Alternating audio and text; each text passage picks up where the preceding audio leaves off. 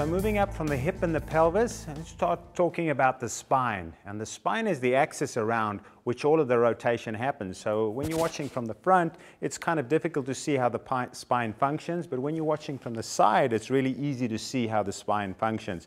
The spine has to twist from the thoracic section. So, you know, if I'm running along, that's what's happening to the spine. It's twisting slightly open. But when you watch me from the front, my hand is coming slightly inside of my shoulder, but it's not crossing the center line. I don't want to be crossing the center line. But that motion backwards from this point here is created by a turning of the chest while the arm is moving. So that's a very, very key component, because if the shoulders remain square, then the arm would come across the front, and the only way the arm would get back is if you've pulled it straight back there and then it's flaring out the side. So that the way the elbow really gets back is by the turning of the body. But you'll notice that the pelvis is still square and the platform of the pelvis is firm against the ground so that the foot can get maximum rebound. So this is a counterbalancing move. And the prime move with the arms and the shoulders is that backward pull. This opposite arm in that movement is just a counterbalance move.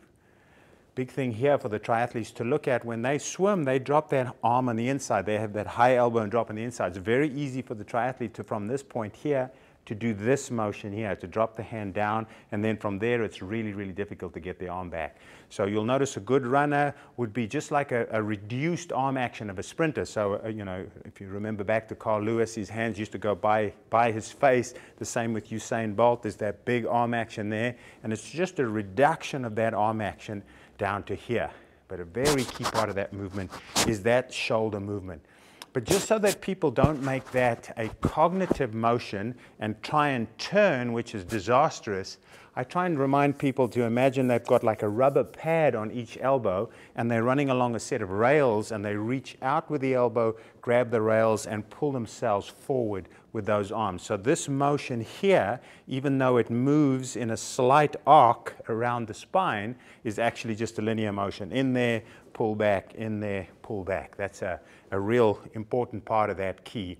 So when we're in this position here, if I arch my spine, my thoracic spine here, and allow my low back to become more hollow, what happens to me is I actually move my weight back to my heels. And so I'm actually losing that dynamic balance, which I spoke about earlier. So I really want the chest connected to the pelvis, so that the distance between my ribs and the top of my pelvis here relative to the back is about the same. And that's what we call being connected. So disconnected is all the way up here, or too far and stooped down in the front. That's problematic as well. All right? The female spine tends to be more curved than the male spine in the lumbar spine. All right? And the male tends to have more of a curved spine at the top here. And what we're really looking for is neutral. So this is up too far, and it's a giveaway. The arms are further away from the body, all right?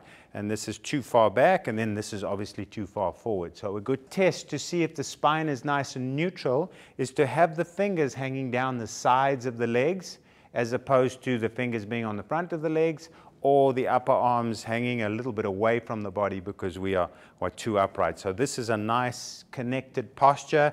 Weight is being borne by my forefeet, little lightness in the heels, and from this point onwards, just get my arms into that key position, and I'm in a really nice